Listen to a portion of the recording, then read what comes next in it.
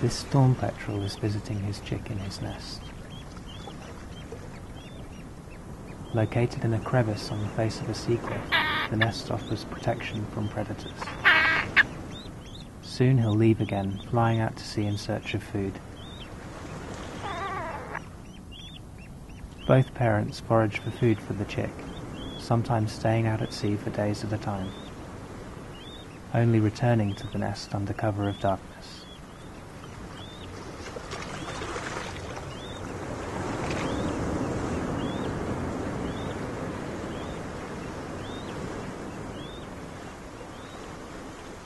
Alone in the dark, the chick makes use of its time, exercising its wings. It will need to be strong when it leaves the cave and becomes fully independent of its parents.